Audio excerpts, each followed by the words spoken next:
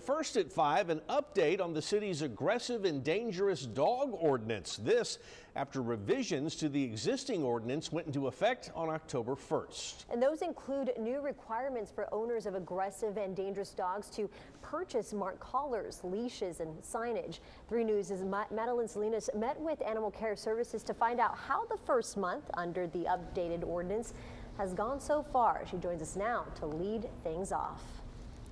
Thank you, Leslie. A dog deemed aggressive by Animal Care Services is one that either attacks or kills another animal. A dog deemed as dangerous is one that makes an unprovoked attack on a person. Joel Skidmore with Animal Care Services tells me that if a dog harms another animal or person, that doesn't automatically mean that the dog would be deemed dangerous or aggressive. The case could be brought to the department's investigation team, where the dog's status would be decided.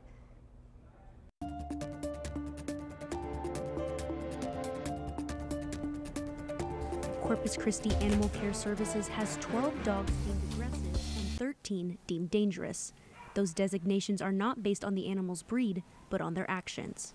It's based off of a negative interaction that an animal either, again, has to a human for the dangerous designation or an animal-to-animal attack that qualifies for an aggressive designation. No new dogs have been deemed dangerous or aggressive since the ordinance change went into effect. But Animal Care Services Program Manager Joel Skidmore told 3 News there are 5 more cases of potentially dangerous or aggressive dogs that are still under review. Now, there are always ongoing investigations.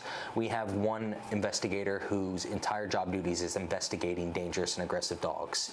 Those start with an affidavit. Once an affidavit is filed, Skidmore says that the overall investigation and cases review doesn't have a set time frame for completion. The reason for that?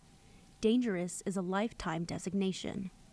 Skidmore says one of the most important changes to the already existing aggressive and dangerous dog ordinance was being able to physically label both the dog and its home with bright orange signage. So that way everything is uniform. It's a uniform look and it's uniform requirements, so the citizens, if they ever come to a house that has a dangerous dog, they should be able to readily see that there's a dangerous dog on the property, because that's outlined, that's a requirement of a dangerous dog owner.